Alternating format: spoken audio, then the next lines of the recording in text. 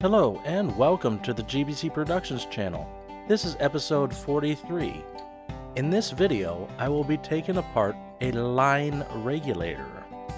This unit is an APC Line-R 1200.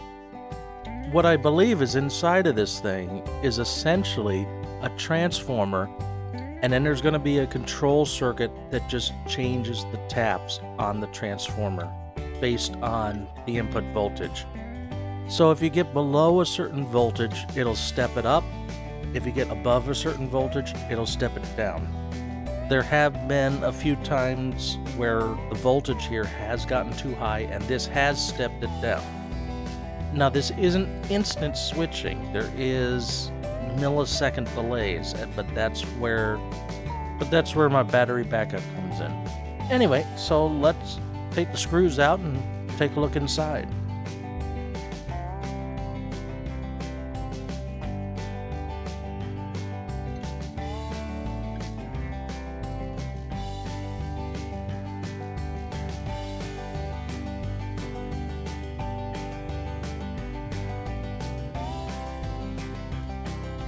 Now before I get it totally apart, I'm going to kind of guess what's going on in here.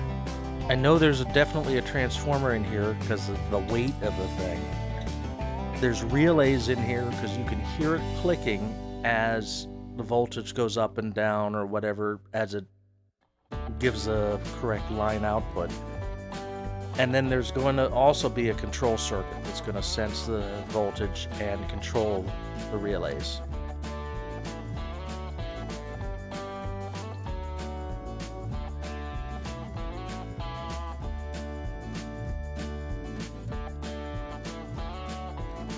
And there's all the screws, most of them anyway, and I just heard the last one.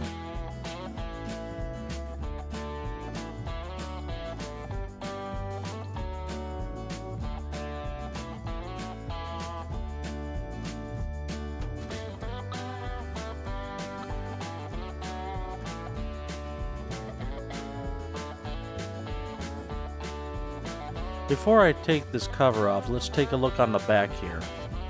There are 4 outlets on the back, and then there is a setting switch here. The settings are 110, 120, and 127. So if it's set to 120, it's not going to switch to lower the voltage until it gets above 125.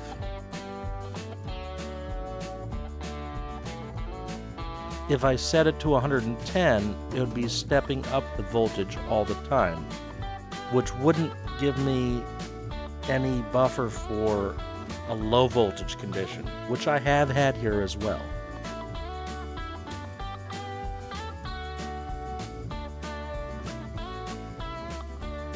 And then they have printed on the back here some info on the model. This is the 10 amp model. I'm going to pause the camera and get the cover off. Right after I pause the camera, the cover just popped right off. So I went ahead and disconnected the wires to the power switch, which also is a circuit breaker. And here you can see, whoops, get it back in frame. Here you can see the light pipes for the indicator lights. As you can see here, we have the transformer, and you can see the various taps going down to the circuit board, and a bunch of relays to switch the various taps. We can see all the neutral wires, or the white wires, going to one location, and what looks like 3 different taps, which would make sense because you have the direct out, you have the high voltage step down, and a low voltage step up.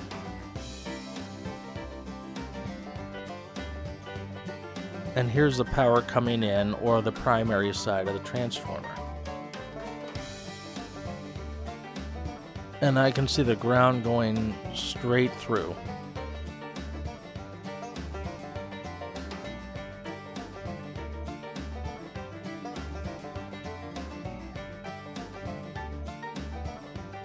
Looks like there's also a little bit of surge protection in this thing.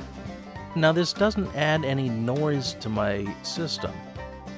which is a good thing because I want to keep my power supply as clean as possible, since I have equipment dating back to the 60s and as new as some modern day stuff.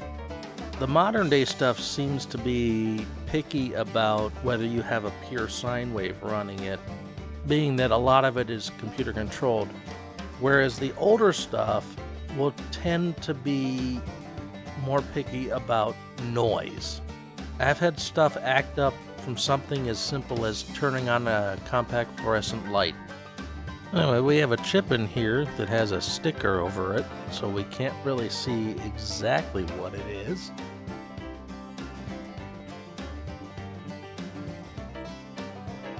And there's the sticker.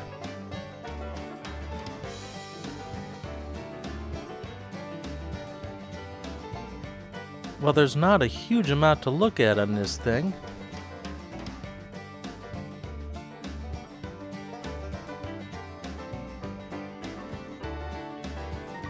There's a chip over here, and that's just nothing but a logic chip.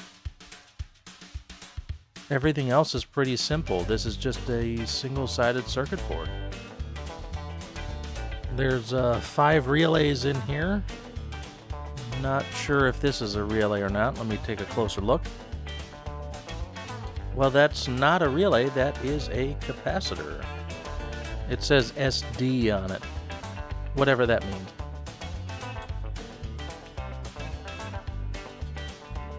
The only relays in here are these 4 brown ones and the 1 blue one. And you can hear those clicking as it does its thing. Don't forget to subscribe for more, mash that like button, and comment below. Until next time, this is Uncle D from GBC Productions, signing off.